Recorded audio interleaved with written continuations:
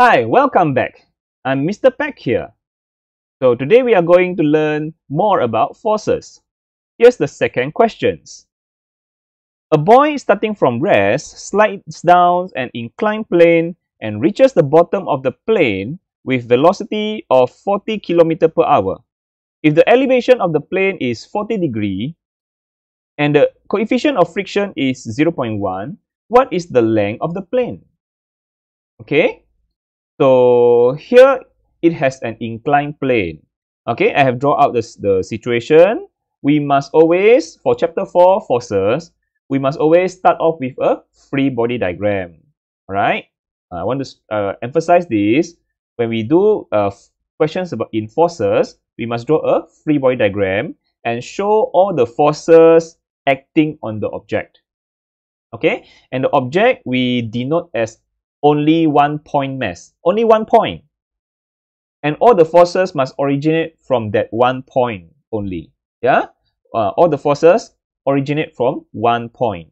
Yeah, like you see, this object, it is on an inclined plane. So of course, the forces acting on the object is the normal force because in contact with the surface. The normal force is perpendicular to the surface. The boy is sliding down the plane, sliding down. So the motion is going down. So the friction is opposite the motion. Friction is opposite the motion. So friction is going up. Sliding down, object sliding down, friction going up. Opposite the motion. Okay, friction going up. And then it has the weight directly downward. Directly downward because of gravity. Okay, mg. So draw the free body diagram first. Yeah. So information given here, he says the plane has coefficient of friction. Coefficient. This is coefficient. Okay. Let us write it down. This is coefficient. So this is the mu. Mu k, not the friction, but the coefficient. Yeah. Coefficient has no unit. So 0.1. And then he says he start from rest. He start from rest. So this is the initial velocity, 0.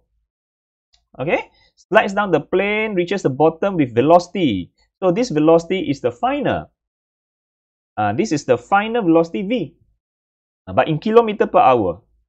So we have to change. When we see non-SI unit, we must change to SI unit. I already changed here. The mu, okay, and the final velocity 40 km per hour. I change to meter per second. How to change? Kilo is exponent 3. 1 hour is 3,600 seconds. So divide, I got 11.11 meter per second. So final velocity already in SI unit. Must change to SI unit. So the plane is not smooth. It has friction. It's not smooth. So it has friction. Yeah, friction. What is the length of the plane? So he asks for the length. So the length, as if we look closely, the length of the plane actually is the displacement of the boy. The displacement itself is the displacement. If you get the displacement, means we get the length of the plane, isn't it?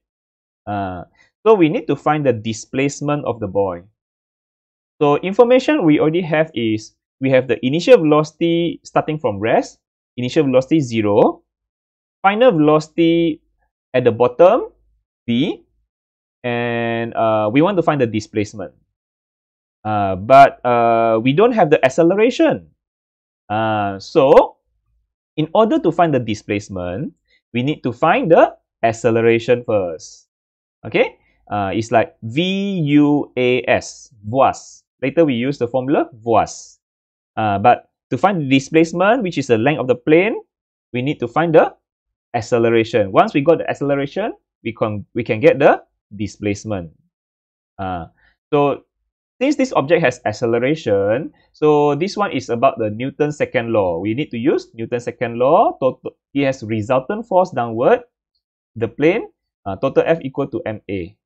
Okay, we need to find acceleration using Newton's second law. Okay, so first of all, before we move on, resolve all the forces into x component, y component. So here, the normal force already in y component, friction in x component, mg not yet in x and y component. We need to resolve. So first we resolve. resolve the mg. So it has the x component and y component. So x component mg is x component because it is opposite the angle. So it's mg sine 40. For the y component, it is adjacent to angle. So it's mg cos 40. Okay? Because this one use cos because adjacent to angle. Right? The x component is sine because opposite to angle. Okay? When this is 40 degree, this one also 40 degree. Yeah? Now, another thing is about the sign for direction. This is important. Yeah? I want to explain. Sign for direction.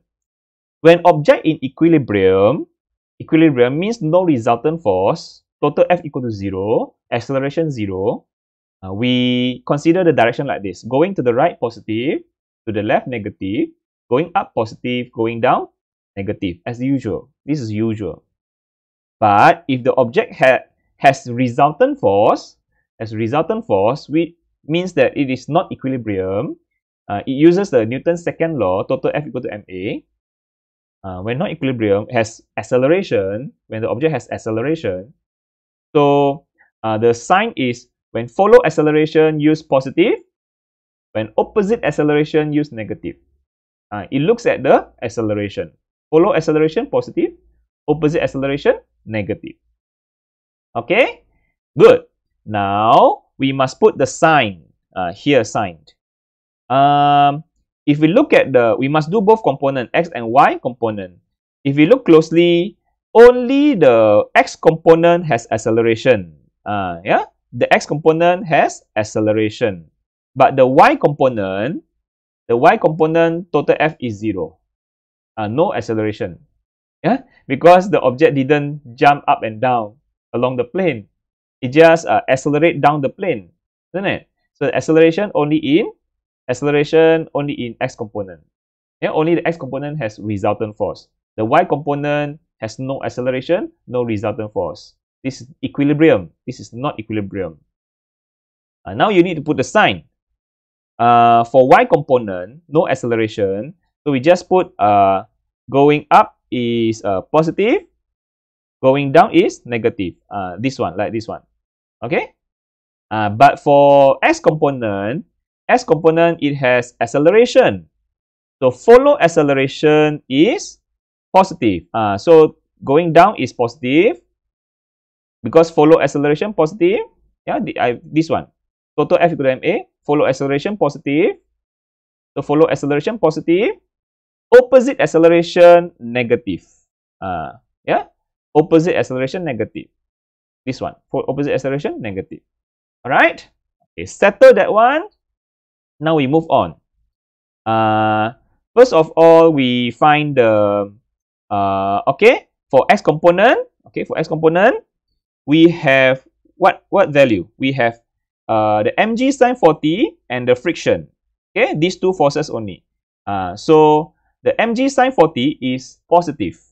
The friction is negative. Okay, mg sine 40 is positive because follow acceleration. Friction is negative because opposite acceleration. So let us write down mg sine 40 positive because follow acceleration. Friction negative because opposite acceleration. Negative friction equal to ma. You see that? Okay. So we got it. We nailed it. Now, what's the formula for friction? Friction is, okay, let us write mg sine 40 minus mu kn. Friction is mu n. Friction is mu n. Oh, here we need to find the normal force. We need to find the normal force. So normal force, you need to do also the y component to get the normal force. So we want to find the normal force. We need to do the y component. So let's do the y component. Y component has no acceleration. So going up positive, going down negative. So for Y component, only you have normal force and mg cos 40. Normal force is positive, mg cos 40 is negative. Okay? So normal force is positive. Normal force is positive. Mg cos 40 is negative. Negative mg cos 40. So n is equal to mg cos 40. Alright? Do we have the mass? No, the question didn't give the mass. So we don't have the mass. We leave it like that. We leave it like that. Okay? Because later the mass can be cancelled out. Yeah? What we already got the normal force, so we can substitute the normal force to the x component. Okay? We can substitute there. So just substitute, and we got it. So mg sine 40 minus mu k already have 0.1. So put 0.1, and then the normal force is mg cos 40, and then put the ma. Do you see that? We can cancel the mass. Even the question didn't give the mass. Never mind, we can cancel the mass. So we no longer need the mass. We no longer need the value of mass. Okay. So from here, we can get the acceleration. We can calculate the acceleration already. So our acceleration will be equal to, so G itself is just substitute with 9.81. Yeah, positive. G itself is just substitute with 9.81. And our acceleration after calculate, we got 5.554 meter per second square. That's the value of acceleration. We got the acceleration, we can get the displacement already.